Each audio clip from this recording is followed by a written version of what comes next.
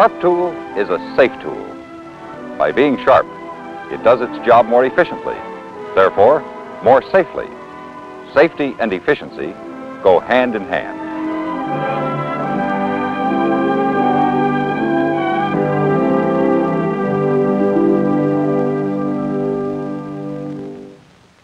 Sharp as a razor. That's an appropriate title for this training session on cutting tools. Cutting tools are many and varied. They include axes, brush hooks, Pulaskis, bolo knives, pruning shears, and lopping shears. Many power tools as well. We won't concern ourselves with those right now. That'll come later. But I'm going to talk about the axe, the brush hook, and the Pulaski. And most everything I tell you about these three tools will apply to all the others as well. There are tools of repeat them now. Be sure to test the handle for defects.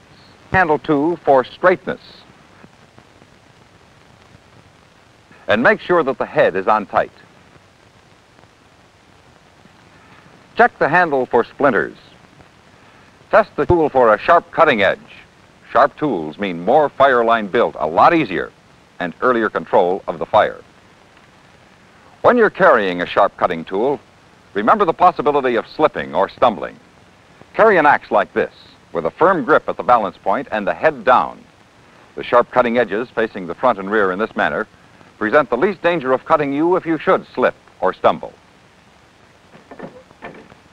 Now let's talk about the right way, the safe way to use these tools.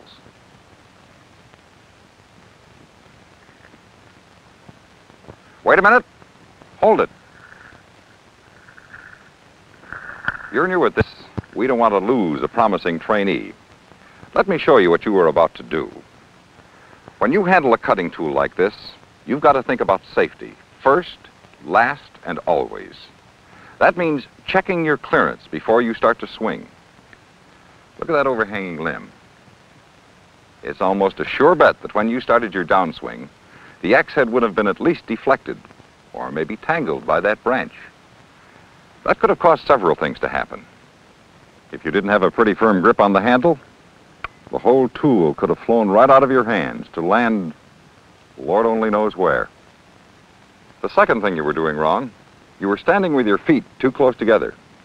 Make sure your feet are far apart and firmly planted on the ground. Another thing, use as little muscle power as possible on the backswing. Save it for the downswing. But the worst thing you were doing wrong was cutting directly toward your body. Suppose the axe had glanced off the limb or missed it entirely. Look what might have happened.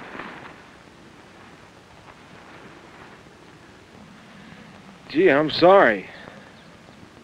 Well, I'm glad I stopped you before you had something to be really sorry about. All right, let's see if you've learned anything. Incidentally, here's the proper way to pass a tool to another man. Yeah, I remember.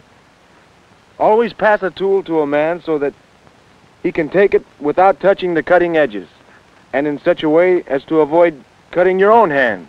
Well, by golly, I'm proud of you. Now, what's the best rule for a man to follow when he's inexperienced in using a tool? Never do anything until you know how to do it. Right. And the best way to learn how to do it is to watch somebody that knows how. Hi, men. Shall we go to work? Let's talk about the tools you're going to use. Dan's going to work with a double bit axe like the one I've just been talking about. There are many models of both the single bit and the double bit axe. However, the double bit axe is preferred by most firefighters. Tom's going to use a brush hook. It's very similar to an axe. However, the cutting edge is protected by the hook or point, which protects the sharp edge, even when cutting close to the ground in rocky soil. Jim's going to use a Pulaski. The Pulaski was designed as a combination tool for grubbing or trenching in duff, matted vines, slash, or light brush. It's also handy for chopping. Well, I see that Dan is ready to go to work. Let's see how an experienced man uses a double bit axe safely and efficiently. Cut at about a 45-degree angle to prevent the tool from bouncing back or glancing from the tree. Cut near the base, but avoid rocks. Another advantage of the double bit axe is that we can keep one edge sharp for clear cutting and use the other closer to the ground if necessary.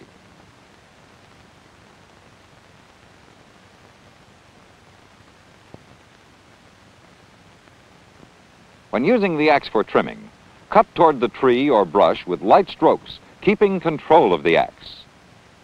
That will give you an idea of the basic use of the axe. The felling of large trees is an art that we will cover in a later lesson. Now let's talk about the brush hook. Remember what I said about the hook or the point protecting the blade even when it's cutting close to the ground? Let's watch Tom in action. In brush, a slanting pull stroke is often advisable. Tom is utilizing that technique right now, and you can see the results.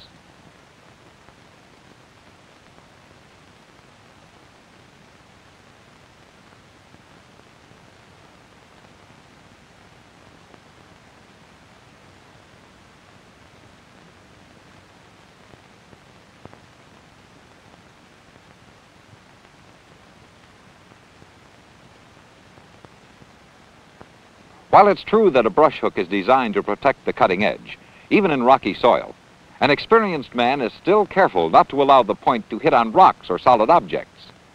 Many a man has found that such an accident can result in a bitter stinging in the hand, or even as much as a broken handle. Yes, the brush hook is like an axe, but a lot more effective when cutting brush in young trees. What are you doing with a shovel? This training session's on cutting tools. I heard you say something about trenching. I already know how to do that with a shovel. You heard me mention Pulaski. Trenching, grubbing, and chopping. Yeah, I knew you said trenching. I also said grubbing and chopping. I guess you did. Well, I'll get rid of the shovel. Wait a minute. As long as you've got it, let's see if you still know how to use it. The Pulaski was specially designed with trenching as one of its combination uses. Trenching on hillsides, as you know, is necessary in order to keep rolling hot material out of lower, unburned ground cover.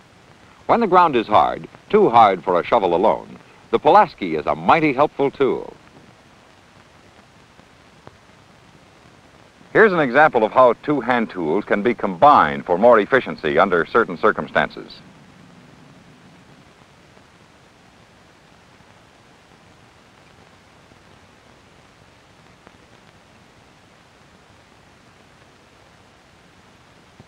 When using the mattock end of a Pulaski for grubbing or trenching, avoid hitting rocks as much as possible, which will tend to dull the blade.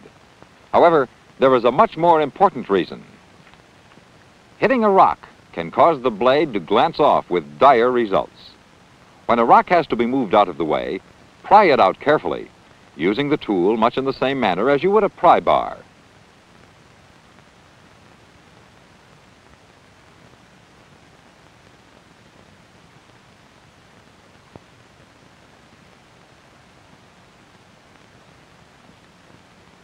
While not primarily designed for it, in an emergency, cutting tools can be used for scraping, litter, and duff. When using a Pulaski for such scraping work, naturally the tool should be handled in such a way that every precaution is taken against dulling the sharp cutting edge.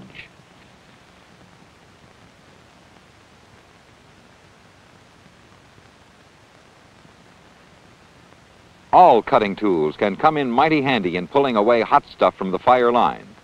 And while we're talking about hot stuff, remember to throw anything that has had fire on it back into the burned area, and material untouched by flames should be thrown outside the fire line.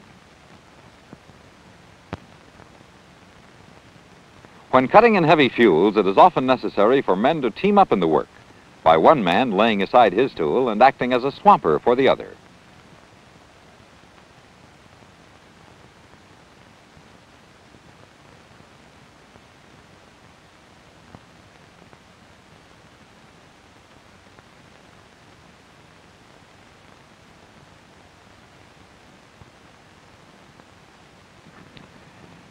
An experienced man remembers that it's dangerous to work until exhausted. Periodic breathers must be taken. They needn't be long. Just to straighten up and stretch muscle is enough for most men. There's another way to make the work easier. Switch jobs with another man. This will give you relief because you'll be putting to work the muscles you haven't been using fully and giving a rest to the ones you have been using. 2 men in such a team can accomplish more than 3 or 4 men cutting and then stopping to throw the material away from the line.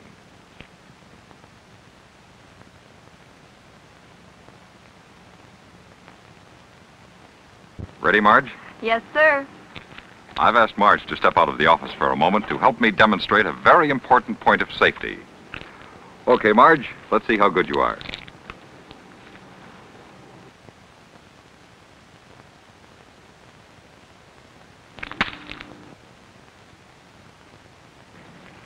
Now, can you see any similarity between what Marge just did and what this man is doing?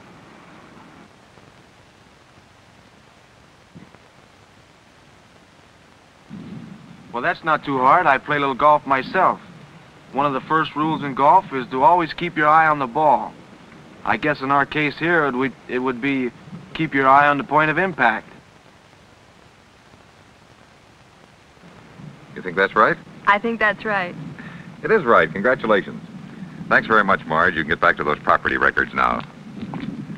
I don't think I have to further emphasize the importance of keeping your eye on the point of impact. That's a good rule to learn. I think I'd better review a few other important rules.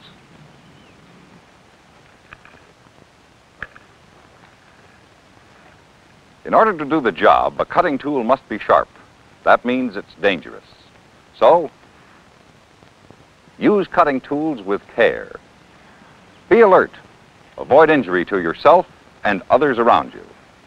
Don't hit into rocks. It not only will dull the blade, but a glancing tool can cripple a man. Don't waste your energy. Make every lick count. Now there are a few important things that should be covered about the storage of hand tools. Before any hand tool is stored, it should be given a thorough maintenance check. First, naturally, it should be cleaned up and checked for cracked handles and loose blades. Some sharpening is needed if the tool has been in use. A single cut mill file or an axe stone will put on a good cutting edge. The file should have a handle on it to avoid cutting the hand if a slip is made. The handle acts as a guard. Larger warehouses may have power grinders available. When these are used, care should be taken to avoid getting tools too hot.